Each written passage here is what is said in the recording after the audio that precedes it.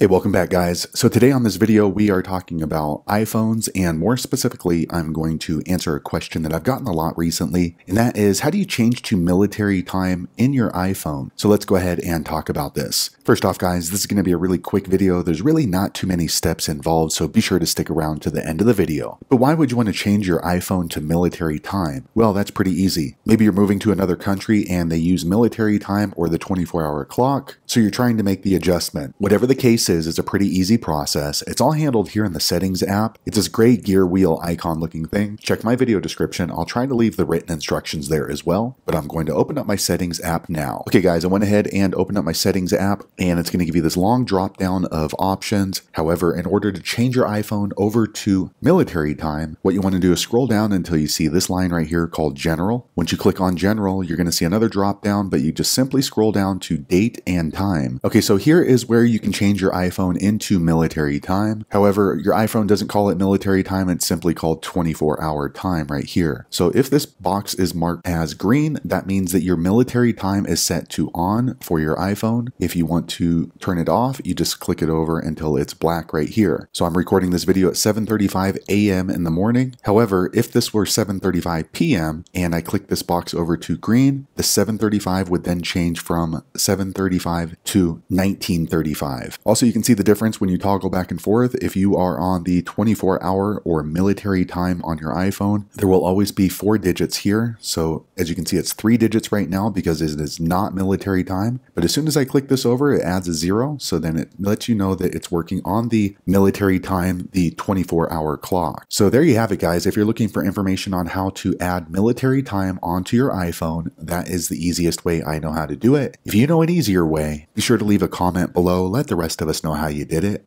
Hopefully you found that video useful. If so, click thumbs up or maybe consider subscribing to my channel, and I hope to see you on the next video. Thanks again for watching.